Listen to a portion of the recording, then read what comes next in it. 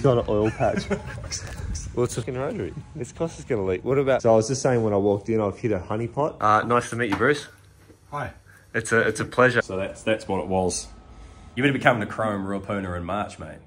First weekend of March, come there, so... I'm already from shitting myself. Yeah, absolutely. Going on. Yeah. So I've just arrived and apparently there's rotors in there, so let's go and check them out. Here he is. I'm sure there's lots of nice cars here, I just care about the rotors. What's your name anyway, bro? Caleb. Caleb, Ashley, Caleb. Shit, good to meet you. Thanks for showing us down, bro. What's the best car in here? Oh, probably the Series 2. Out of the whole collection. What about, what's the most expensive car here? Don't know. No idea. What's the rarest car here? Probably the Roadpacer. No shit, out of Maybe. all these I don't know, cars. actually. I'm seeing a lot of money here. Yeah, it's all owned by 2 people. DeLorean's got to be worth some coin. So a workshop servicing all the cars. Any rotors here at all? Yeah, there's 2. Oh, but rotary engines and all? Oh, and the cars. That's it? Yeah. That's a little bit disappointing. Yeah. Out of all these cars. Where's the rotary love? So there's the RC one. Oh yeah, man. It's the Roadpacer that I'm after. That corner hood up. It's probably in the furthest spot possible from the entryway. Yeah. Ah, it's worth the walk. Here it is. Yeah, true. There's the old banger. Are you allowed to get in it? Probably not. No, probably not. And this has got the... Well, this is the second one I've seen, and both of them don't really look like they're being used much. Leaking any oil at all? I think the engine's been rebuilt, It is. It is. It's got an oil patch. Well, it's a fucking rotary. This cost is going to leak. What about... Just to put that in perspective, let's see the old Valiant. Yeah, that's leaking oil too. Let's make a video about how many cars in this place are leaking from oil. Oh, the Ford's got to leak oil. Yeah, she's leaking oil. The V-Dub, that'd be leaking oil. What about a Ferrari? Oh, the RS won't, because there's all friggin' plastic underneath the thing, so it can't. Oh, this will be leaking oil for sure. Yeah, it's leaking oil. Yeah. There you go. What about a Mustang, a Ford? Yeah, that's leaking oil. It's a Ford, of course it's going to leak oil. What about these old things? Do you reckon they'd be runners? Yeah, right. Oh, that's leaking oil from everywhere. Everything runs in here. That thing's oil coming out of all sorts of places, that one. Let's go in the next section and see how many cars are leaking oil there. Where are we at again? Nelson Classic Car Museum. How many of these cars? Well, they must all run, eh? They must be all runners, because if they got a workshop with that, they just leak oil, that's all. Yeah, no, they swap them out in the main place, I'm pretty sure. That's a cool car. DeLorean. Where are the engines in these things, front or back? I think they're in the front. No. That's not leaking oil. That won't be leaking oil. That's surely going to be leaking. Yeah, I hope you enjoyed my video on wherever we are and all the cars here leak. Except the Ferraris. And there's no GTR 35s or 32s here. How can you not have a 32 at least a minimum? Anyway, thanks guys for watching. Hope it was entertaining. Look at the fucking drip trays here. She's oil everywhere. Here, more drip trays. Could be the leaking. Oh, they're off. The boys are off. They're hitting it. Oh well, I'll follow you. Do you know where they're going? Yeah. This is giving me goosebumps, Yeah. brother. So this car, show me the pic with the massive fat Gilmer Drive belt on it. Out in the sun. Yeah. So that's This is the one. That's it there.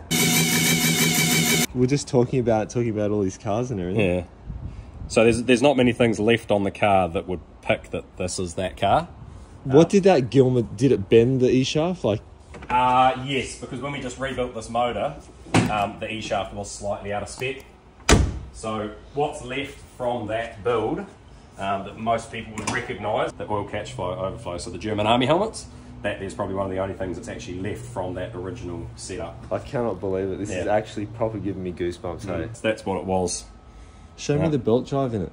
I didn't. Oh, you've still got. So it's still the same setup. It's just not as big. Yeah, huh. we've just rebuilt it. So I don't know the full history of the car. I just obviously once purchased it, then obviously found out a wee bit of a history about the car and seen some photos, and when I got it, the tag had been taken off down the side, but you could still see the outlay from it. And then I started doing a bit of looking, and it had the Lenzo wheels and everything on it, and then started doing a bit of look, and then a local guy here who's an ex-Rotor boy, Matt Donaldson, he knew the car very well, and the guy who originally built it, mad props to him, because the engineering on a lot of things is just top notch, and it still proves it today. This is one of the world's famous RX2. Yeah, Zebby King Turner, local guy here from Rotate Engineering, just built the PP for it. So yeah, it's quite different because it's so sunken in and pushed back, which then obviously allows the oil cooler to sit in there, and then we've just rejigged all the water pumps set up. So yeah, so it's fresh build. It's only been, I think I've only clocked up 80 Ks on it so far. It only got finished basically 2 days before foreign rotors in Timaru. Now that oil cooler is a pretty unique setup with fans on it. Yes, I do a similar thing with my cars. I put fans on there and a shroud and that. Yep. Do you find temps are pretty good? Yeah, pretty good. Yeah, very, very stable between the water temp and the oil temp. And yeah, full stainless exhaust. It's got QA1 coilover adjusties all around, FC, FD brake package, Supra gearbox, Hilux LSD in it. So it's had everything done to it. So this is one of my I didn't realise you were that hard out for it. Really? I didn't recognise the car.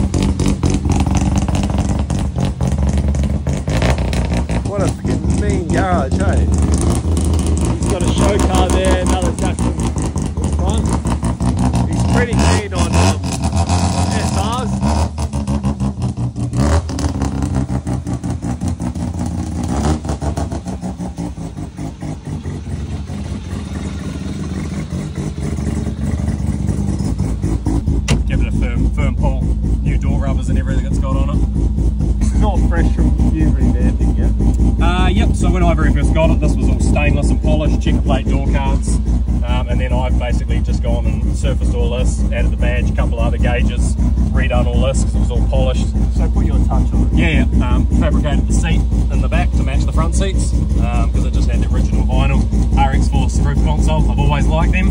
Because the car's not an original RX2 and it's so modified, I just wanted to make it my style. So everything you see is what my spin on it would be, without going too far above and beyond. Like I've got the 20V Altezza, accused, which people may know, built by Kim Young up north. So that's on the build at the moment with a big Garrett turbo and everything going on. So that's the track car to go and massive horsepower. This thing here I just wanted to keep period correct, kind of like Squirt, keep it so in 10, 15, 20 years time everything's still right, even regardless of what the fads are going on. But do you still have that gear on the drive kit? No. So the only kit I've got is the one that's on it now. Okay. So I'm not too sure. The guy I originally got the car off, he bought this car and a Bug-Eye. He bought it as a package deal through COVID, and then sold this because he only wanted the Bug-Eye. And then I picked it up and then obviously put my spin on it. So I don't know where the Gilmore, the original big Gilmore drive, I don't know where that ended up. Please, whoever's got that comment on it, yeah, that thing's like, that has to go down. And it's funny because I never even knew about it until I got the car. Oh really? And then Matt Donaldson turned around, this car blah blah blah, and told me a wee bit about it. And then he goes, check this out, and he showed me the photo. And I think at the time the oil cooler was where it traditionally is, and it took up that whole space, and it was that massively long. It was fucking ridiculous. So and then next year we're going to build a Billet 20B with a Holland just 6-speed sequential, and we're going for 1,000+ horsepower on the street. So currently, yeah, it's got haltech computer going in, big massive Garrett G45 1500 turbo, full stainless, everything, like you name it. It's Where's that? Can we go and check that out? Yeah, we probably can actually if we really want to go see it. Bro. Yeah. Fuck the beach. Yeah. Let's go and check it out. We'll go down and see if Zebby's fucking down there working. Yeah. So we just rocked up to see the Altezza of the 20B, and yeah, the guys locked the doors up so we can't see that. So Yeah, sure, we might go and I'll check look out, the gates, or he's just on the blower now. Because we kind of got to see it now, so. Example, and cap the ends off to make it so it actually looks, that's how it's meant to be. And I like the functionality of obviously that being like that. It's pretty mint. 3 weeks total in the whole lot. So they've done the whole bottom of the front edge where they go and they crack along there. So he's redone all that. The rear quarters had work. All the doors had damage to it. I mean, it's not imperfect, but for what I do with it and what I wanted. So yeah, so Zebby's built the motor. When you look at these cars, you're looking for flaws. It's the 5%. Yeah, absolutely. At this sort of level. So and there's flaws in it. I can point them all out. Like, as I say, it's not perfect, but you know, like Zebby went as far and we smoothed all this off and got rid of all the alternator mounts and crap like that, the water pump stuff, to make it so it looks small and smooth. Got the powder out from America and powder coated candy apple red. Even the runners. Yep. Yeah. Yeah, that's powder coated, coated chrome. So the igniters are in on the kick panel and they've been removed off the side of the distributor. So he's done all the wiring and work on that. It's fucking big. And then built the motor. Yeah. I was just saying when I walked in, I've hit a honey pot. Is it a honey pot or a honey hole? What's the saying? Oh, fuck. Yeah, honey hole, if you want to say that. Honey hole. It's like fucking rotors everywhere. We got this. This is the 20B that's going. It's an Altezza, yeah? Yeah, so a very well-known car. Kim Young built it 10 years ago. Number plate Accused, which everyone knows for. So if you YouTube or Google fucking Accused, there's plenty of skid vids on this thing. Yeah, when I purchased it, obviously got hold of Zebby and said, hey, I bought this, we want to do a few things, and one thing led to another. We started on full stainless exhaust and then took it chrome in Christchurch earlier this year, blew the side out of the turbo. As you can aka see, the chassis rail's quite well fucking burnt up down there, and then decided, let's go. Man, how many people out there are watching the same thing happens to, hey, like you drop it in, oh, I'm just going to upgrade the turbo, and then it results in, we're even talking billet now, like, you know, I think everyone's in the same boat. So yeah, so I literally... When Kerry brought it to me, it was lots of stuff was just Microtech, you know, just all your standard basic build, sort of stuff to get it going. Yeah, okay. Power, does the job. I'm big on control strategies and especially safety. You spend all this money, so I said and I love electronics. So I was like, hey, let's do that package. And Kerry was like, nah, I don't think I want to. And then when I started talking about the price of failure, that's when it turned into Zebby planted seed. And and I just left it with him. And I said, hey, these are your options. We can do it a multitude of different ways. And he said, oh, fuck it, they just get what I need. And I was like, hey, sweet, cool. So this is going to have every sensor in it, hey? You're going to have EGTs. Not EGTs this time around, but it's got full motorsport loom in the construction for it. And that's the turbo. So new turbo, I'm guessing. Yeah, it looks brand new. G45, 1500. Yeah. Nice. And it's a bigger than what we need for now, but it's mainly because of what Kerry wants to achieve. Now, what sort of fuel are you boys looking at that rail? You're not going to be running methanol or anything? No. We can't. We struggle to even get ethanol unless you're buying it by the drum. Okay. So you're going to run it on pump then? At the moment, it'll be pump. Yeah. And what inlet are you going to run? Oh, you're going to. You've already said. Yeah, you're going to run a factory. Actually, bit of Aussie bloody. That's a pack drive-by-wire conversion. Are you going to hone it out, bore it out, or anything, modify it at all? For the upper? Yeah. No. Okay. No, well, not at this stage. Just run it as is, because of what the power levels. And it may all change and see where the limitation is when we start really. It'll probably make 1,000. I'm guessing you guys are going to go for 1,000. Yeah. Kerry decided that he wanted eventually. Probably not on this. No. So originally this build was, let's just do a few things, and then now I pretty much said to Zebby, let's fucking build this by pulling the motor apart and putting the sequential behind, whether it be a Hollinger or a TTI or whatever we go with.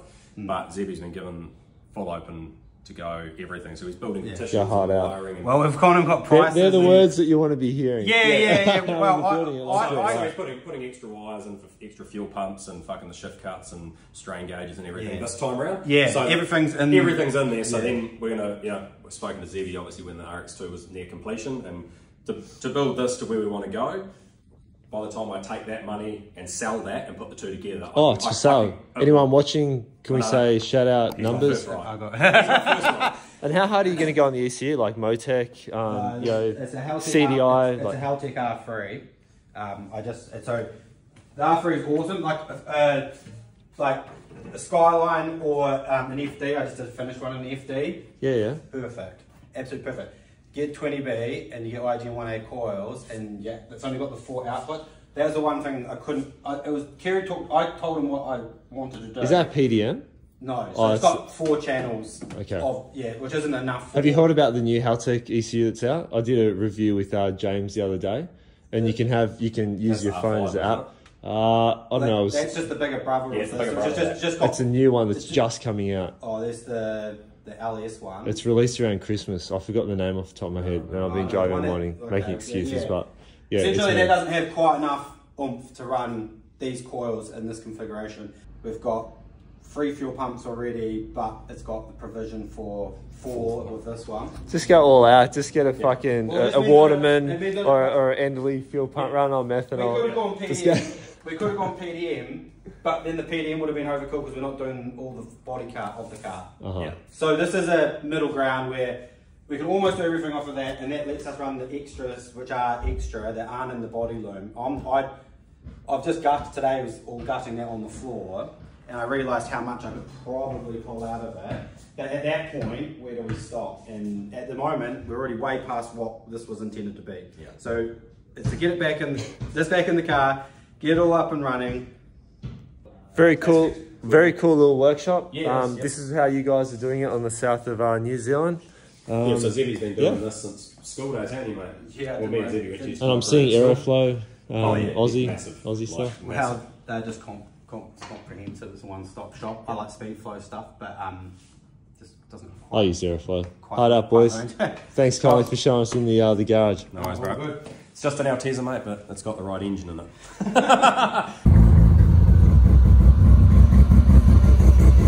This shit you couldn't write a script for. I've been wanting to come here for the last, 10 years? How long have they been in business? Oh, I'm not too sure. A while. Not too sure. Here we are, TTI. Okay guys, I'm here at TTI with Bruce. Nice to meet you, Bruce. Hi. It's a pleasure. I wasn't aware of this shop. It was just sheer coincidence that I'm here. So it's like, how can I not go and showcase? Yeah, definitely. So what are we looking at here? We're gonna take one of these gearboxes apart. Well, that's a 6-speed gearbox, which it's second hand, but you can see, the length of the shafts and the gears, etc., etc. I've got a gearbox here that I'm just putting an input shaft in. So I've heated the case up, so the input shaft just drops in. Now, is that all billet, the casing at all? No, we make our own patterns, and we have these cast. So these are all cast from our own patterns, which we made here. Oh, really? Yep. And then you CNC from the cast up to spec. Oh, so that's hot now. So where does that famous sound come from? Is it from the straight cut gears? Because I love that sound. I'm a huge fan of yeah. And is that how they're cut, or the material that they use that it gets? It's the straight cut gear always has that whine sound to it. Can you show me on the gearing? Yep, these are all straight cut. Take the reverse off. That's the reverse, and there's first gear. You can see that's a straight cut gear. It's straight, parallel to the axis of the shaft. Now, what sort of horsepower can the 6-speed handle? The guys are putting 900 horsepower through them. Without any modifications, straight out of the box? Yep. Okay. The V8s are heavier or harder on the equipment than a turbo car. And what about, is there any variances with the 5-speed versus a 6 in terms of strength or drivability? No, they are exactly the same with gears. You can swap any gear between a 5-speed and a 6-speed. So if there's a specific ratio you want from a 6-speed and you want to put it into a 5-speed, interchangeable. It's all interchangeable. And how hard is it to rebuild one of these gearboxes? Like, it seems pretty straightforward. They're really. pretty straightforward. Yeah. Bell housings as well for rotaries. And yes, we've got bell housing. We've got adapter plates so that you can use your existing bell housing, but we do make a bell housing for the rotaries as well. Okay. So this is, wow, that's a nice bit of kit. So that's for 13B and 20B? Yep. What's starter motor? Do you have to use a specific starter motor for it? The late model one here. Okay. So that's a cast and then it's been machined? Yes. Cool. And the adapter plate as well, Bruce? Do you reckon you've got one of those in stock? Where to find that now. Okay. So the adapter plate, Bruce doesn't have one handy, so at least we've seen the bell housing. Yeah. So that's a start. Cool. Now, how long has this design been around for? Oh, quite a number of years. And does that have the sensor in that one? No. So that you can, okay. How does that work? Can you explain somehow how some of them have sensors in them? Either a micro switch or a strain gauge in it, so that you can cut the ignition and change gear. So you just load the gear lever, and once it gets to a certain force on the gear lever, it cuts the ignition and it reinstates the ignition again once it's in gear. So it uses our potentiometer to pick up when it's in the next gear and switches the ignition back on. It reinstates the ignition. So that's our linkage kit. Comes with rose joints and rods that go in the tunnel to the gearbox. They are reasonably cheap compared to other brands, and that's what we try and keep the cost. Yeah. You know. How much are they then? Seeing that you've kind of walked me into that question, like. Well, the 6-speed is $16,000 plus whatever accessories you need. If you need an adapter or a bell housing, that's extra. Okay. And the shifter as well on top of that. Yep. Okay, and that's NZ dollars, is it? Yes. And then what sort of dollars are we looking at to freight over to Australia at the moment? Oh, that's $450 New Zealand dollars. And waiting time as well. How long would it take to? At the moment, it's 5 months. 5 months. Yep. So everyone watching, you better put your order in now. 5 months wait, like wow, yeah. Well, we're trying to improve that, you know. Yeah, of course. Yeah. We will get there. Yeah, I've got another guy, a CNC operator, starting next year to operate the new machine which arrives this week. Well, thank you very kindly for your time. And showing us around. Love your product. Pleasure. Cheers, mate.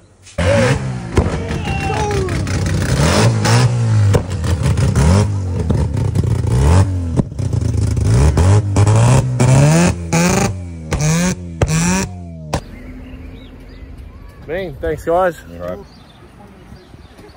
That's pretty funny.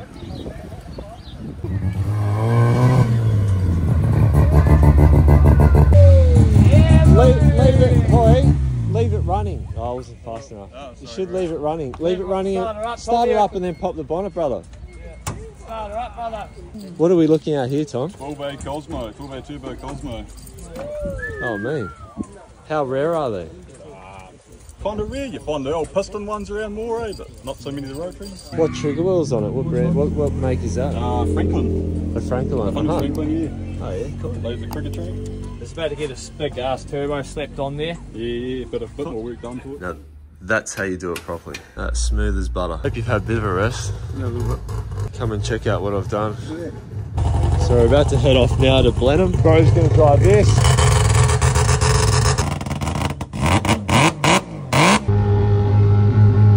Oh, we're running out of gas. It's got those front tyres flat. We on?